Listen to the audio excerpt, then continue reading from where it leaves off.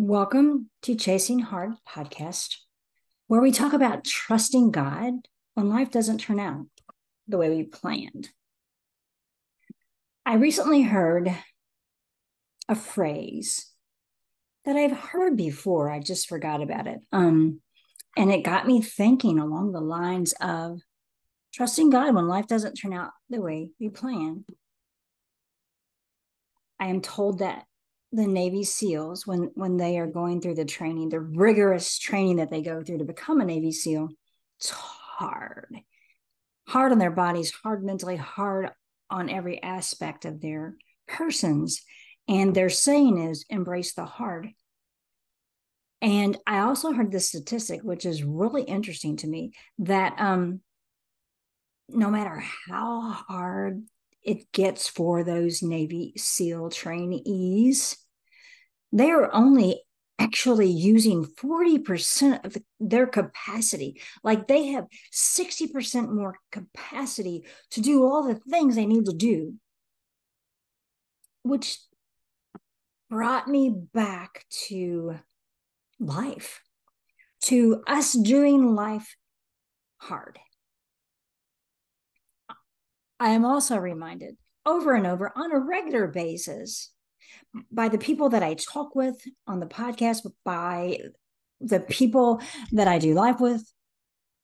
Life is filled with hard things. It just is. Like if you haven't encountered hard things in your life yet, kudos, I guess. Hard things tend to make us stronger and more resilient and more in tune with what God wants for us. Hardships typically cause us to turn to God. I know I've heard of a few incidents over the past few weeks since this Hamas Israeli conflict that there have been revivals breaking out all across the United States and probably the world. Because if you look at everything that's going on in our world, it's a scary time. It's an uncertain time. And it lines up with end time happenings. Not saying the end is near. I'm not saying get ready because it's going to happen tomorrow. We don't know. But I am saying that there are a lot of things going on in our world, a lot of things taking place in our world that line up with prophecy. Things that were prophesied thousands of years ago about what would take place. They're happening now.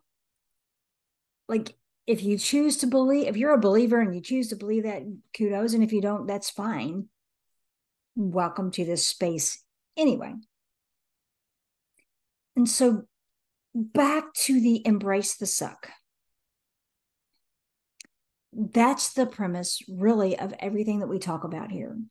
Like when hard things come your way, and many of us have experienced many hardships, and I'm sure we'll experience many more. Many of us have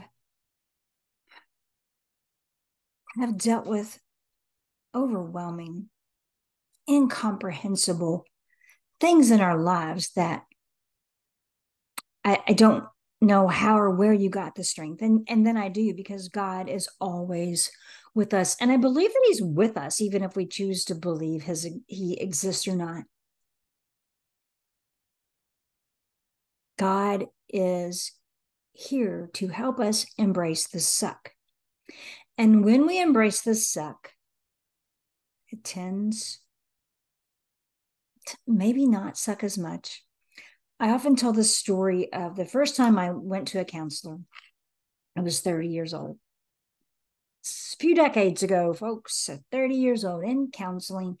And my counselor said something profound. He said, life is difficult. That pulled me up short. Life is difficult. Like I thought, because my life wasn't turning out the way I planned, I was doing something wrong. I was doing something contrary to, I didn't know what it was, but I knew that because my life was so difficult, I must be doing something wrong.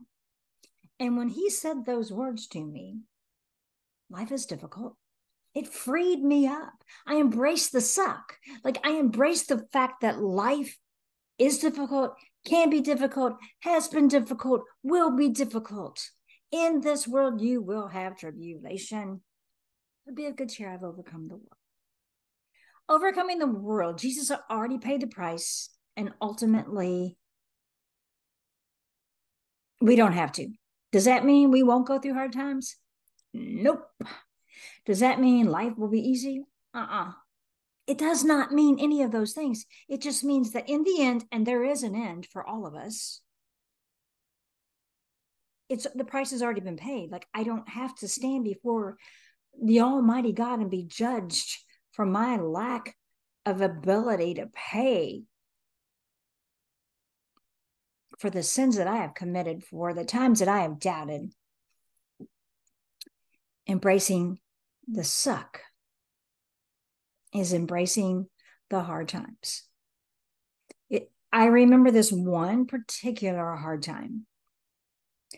Relationship hard times are usually the most difficult. And there was one serious relationship that it was hard. It was always hard.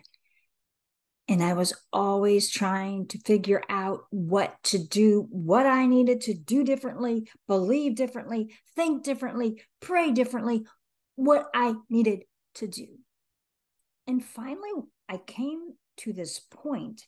I had gone through the grieving process, all the steps, which aren't linear, by the way. You go in and out of all of them. When I got to the final stage of acceptance, is when I was able to make peace and make good and healthy choices. I embraced the suck. Like maybe embracing the suck looks different for all of us. I certainly would never be able to do what the Navy SEALs do, not even in my youngest, most healthiest viral days. Nope. But maybe embracing the suck looks differently for all of us. Whatever embracing the suck means, like whatever's going on in your life, embracing that. Run to the roar, like is a way to gather some peace, to get some peace, to walk in some peace. Run to the roar. Run to the roar is another such phrase. Embrace the suck, embrace the hard. Instead of running away from the things that are scary, from the things that hurt, from the things that pull us up short, embrace it, run toward it. Now, that does not mean that we have to stay in situations that are life-threatening. That does not mean that we stay in relationships that are abusive. That's not embracing the suck. That's not running to the roar. We have a responsibility to protect ourselves and the people who are in our sphere of influence and protection. We have an obligation and a responsibility to do those things to the best of our ability, to protect, to nourish, to cherish. That's not embracing the suck. Staying in a dysfunctional, abusive situation is not embracing hard. It's not chasing hard.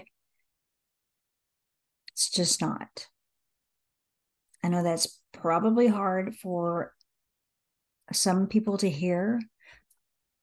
I know of a particular woman who has been in an extremely dysfunctional home life situation for decades. It's chaotic and it's not healthy. And she hasn't always made the right choices when she needed to. And as much as I try to speak that to her in love, still her choice. And she still has a part to play and responsibility. Like there comes a time when it's going to require more than just praying and believing and trusting God with your situation. We have to own our part, take responsibility, and do what we need to do, and allow God to work on our behalf and trust Him with the process and with the outcome. And sometimes that's the most difficult thing to do, trusting God when life doesn't turn out the way we planned, trusting God with important relationships, trusting God with important life situations, job situations, financial situations, health situations, trusting God with those things and trusting Him with the outcome. That's not easy. And so I want to encourage you today, as we're talking about this, to maybe focus on the fact that this is not the end of the story. This is not your forever home. This life has a shelf life. Like, this life will come to an end.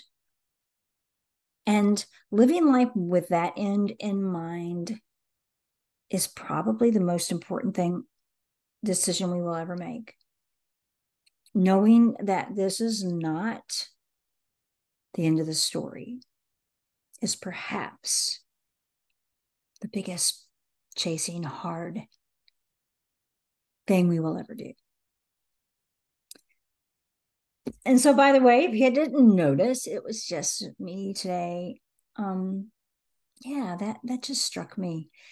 And I knew as soon as I heard those words that they so align with chasing hard that we needed to talk about those things. So thanks for listening to this short podcast. But hey, sometimes I'm sure you can appreciate short because you have things to do. And I hope you join next week for Chasing Hard podcast.